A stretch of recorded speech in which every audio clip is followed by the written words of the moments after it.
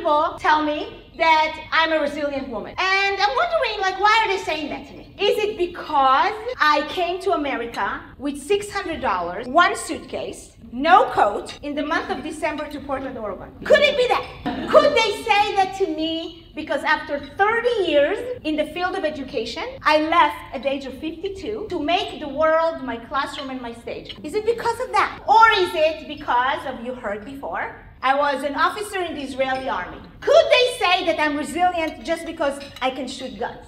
I don't know, but here is what I thought in my head. I could speak to you today about any of these three things that I just mentioned, and you will say, oh God, she's resilient. But could you relate?